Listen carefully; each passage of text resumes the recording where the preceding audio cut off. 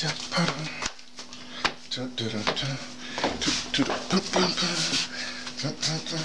out the way. Just gonna put this on. Hey, I got an email yesterday. Yes, I did. Well, I get emails all the time, I suppose. I don't really get a lot of emails. But it's from one of my. I grew up. I pledged to Pennis Grove military fraternity. Came over on the third line, 1966. Anyway, and then about a year later, we started the had the fraternity, military fraternity. Then we had a sister sorority, right? So Pennis Grove sorority, and now I think they've morphed everything, and now it's a Pennis Grove organization. I guess we're politically correct these days. They put them both together, I suppose. And in fact, they have monthly meetings. I always get the newsletter. I just when I get up to this. When I get up to the States, and about 4 months or so, I'll go to the meetings and stuff like that. Anyway, I got a note from one of the sisters, right? And she says, "Hey, Brother Sloan, was able to see your YouTube posting today. It has been a long time since you last paid a visit to the Big Apple. I'm coming. Yeah. I see you list yourself as ADOS, American Descendant of Slavery. I am a math person, but might be. I am a math person, but might it be descendants of those enslaved? Keep me informed. I could use all the. Help I can get. And then chance you come in this way, 45. Okay, whatever. So I never. Oh, thank you, baby. Here's your tea. Okay, darling. Oh, it's hot. Woo!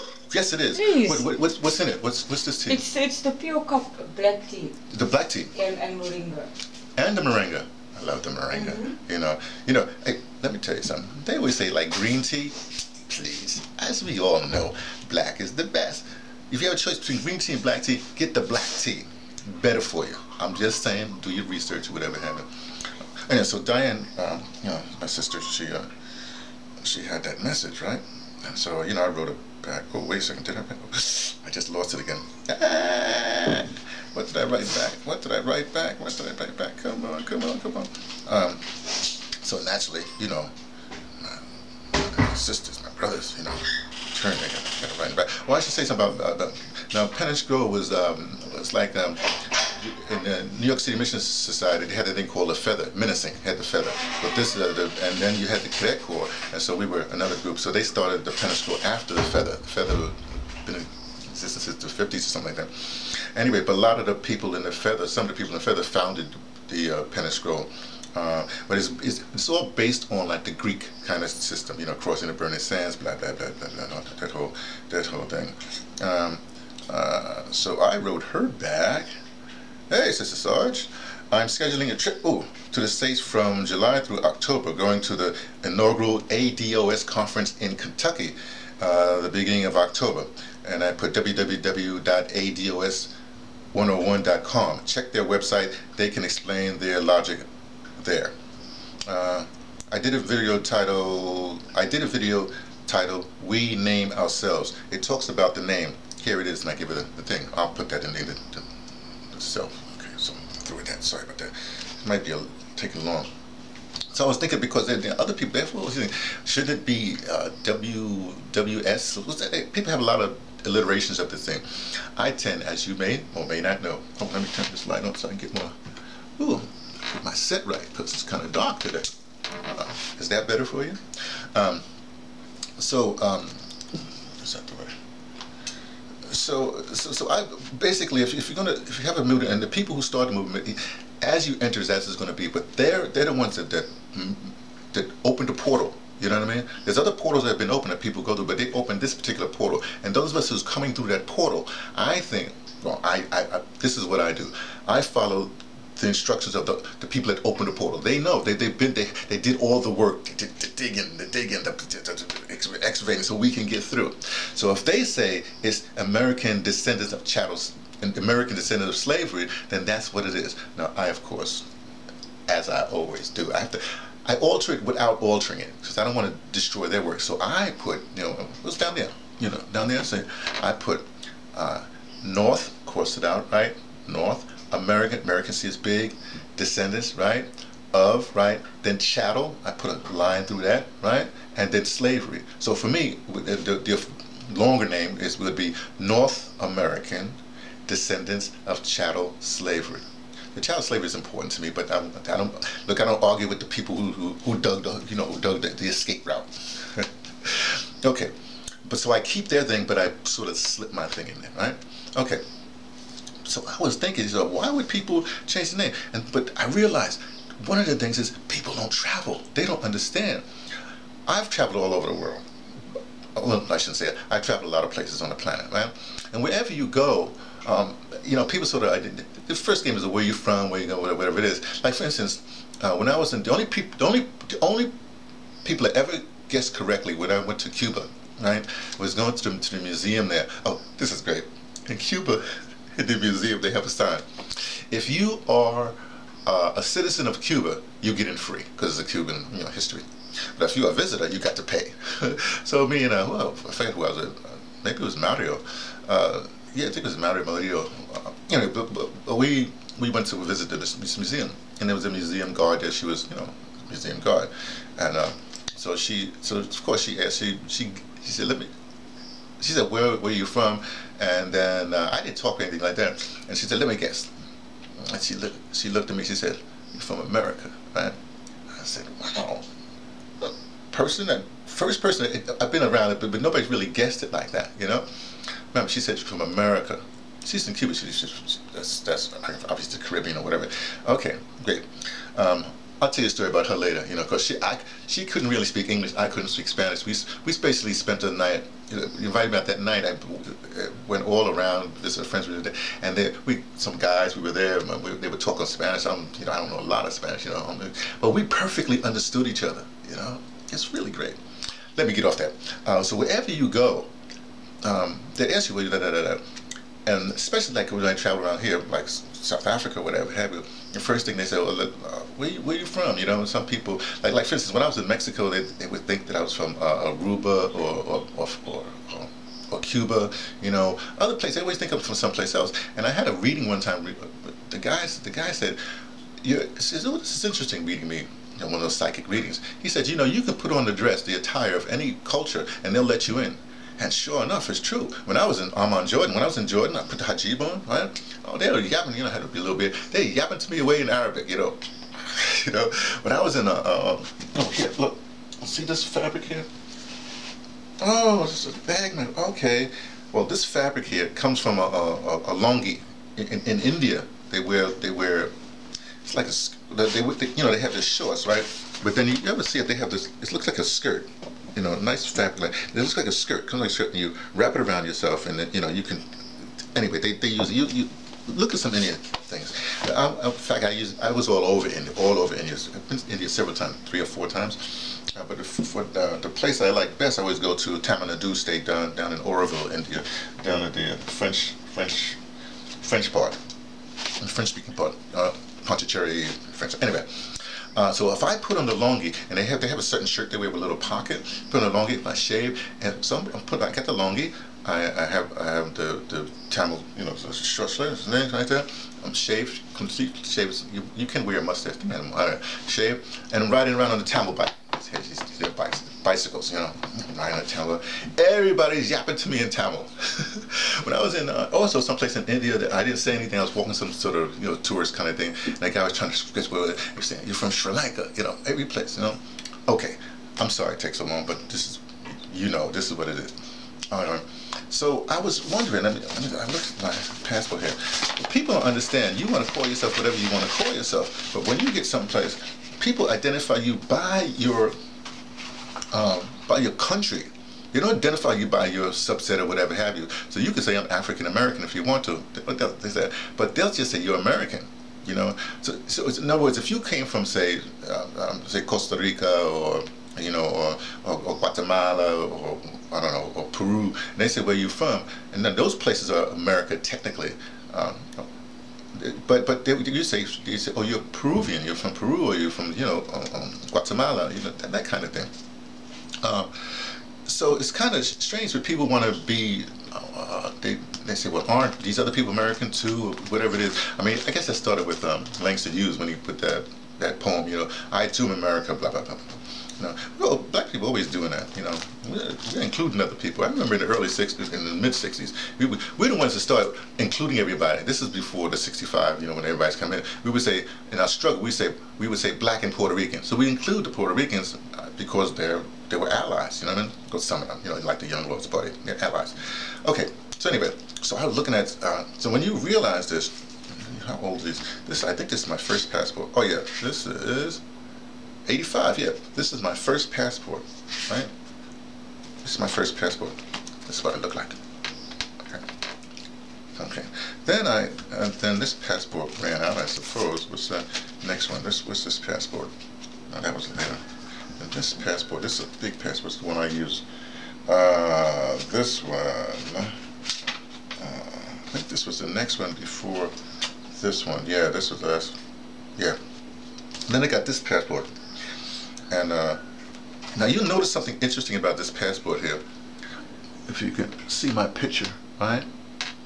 Now my picture, I'm smiling. I'm smiling.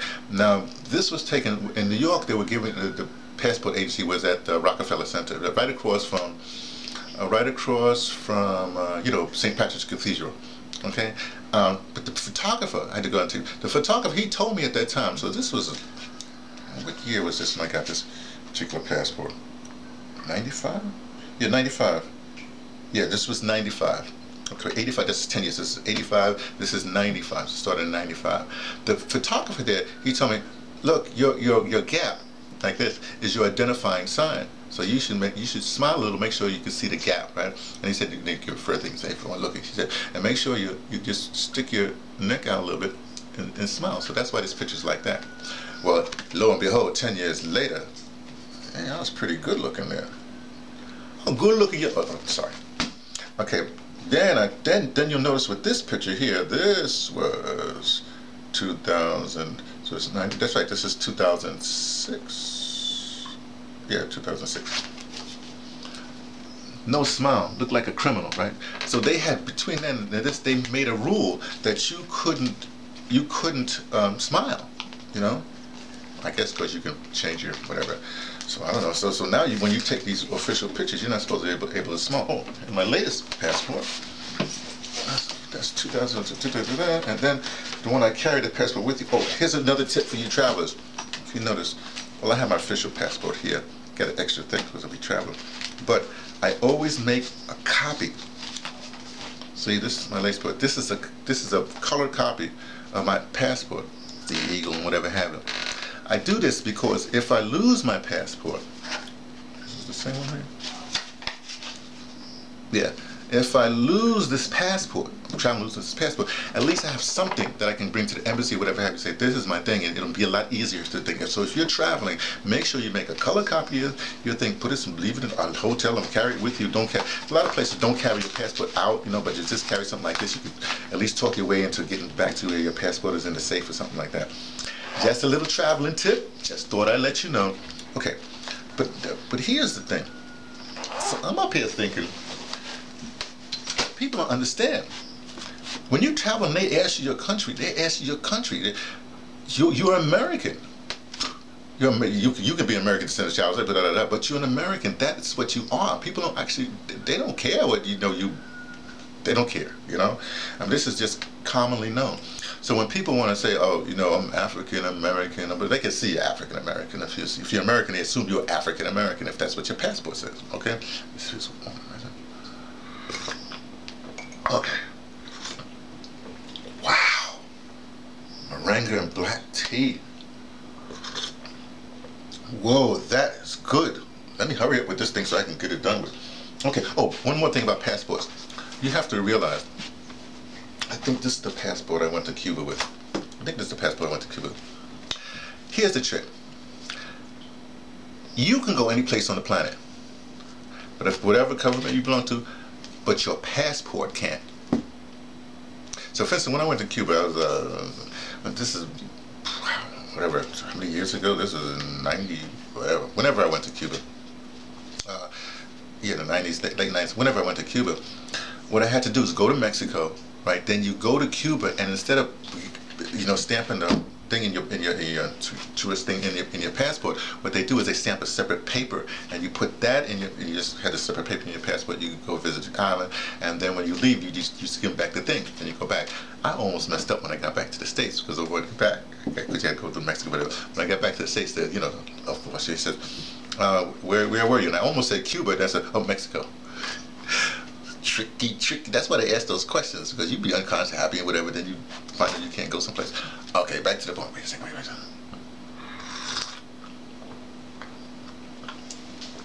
Black tea and moringa, get it if you possibly can, but then again, you might be okay.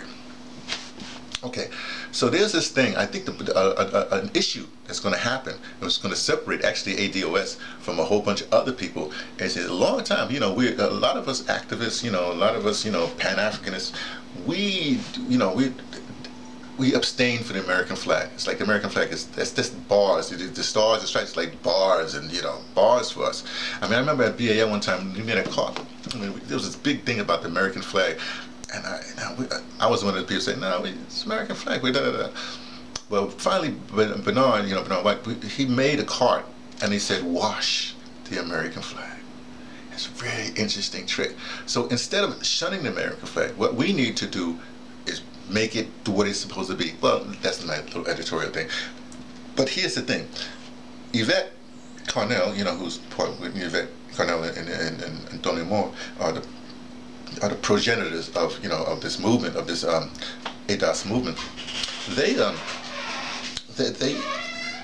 Well, Yvette says we have to claim the flag, wrap and stuff. This is my flag.